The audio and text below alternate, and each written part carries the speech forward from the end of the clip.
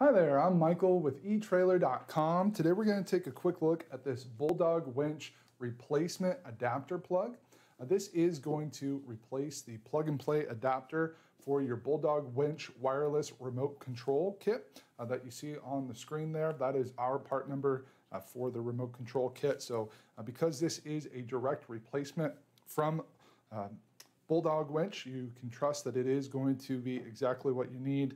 You're not going to have to worry about compatibility issues or anything like that. This plug is going to plug right into the remote control receiver, and then this side is going to plug into your hoist. Right where the original wired remote plugged in, this will plug right in place. So it's going to be very easy to get this connected. It's going to allow you to use that remote control again. So if that original adapter plug has become damaged or whatever the case may be, this is going to be exactly what you need to make sure that you can operate your hoist with that wireless remote control. That completes our look for today. Again, I'm Michael with etrailer.com. Thanks for watching.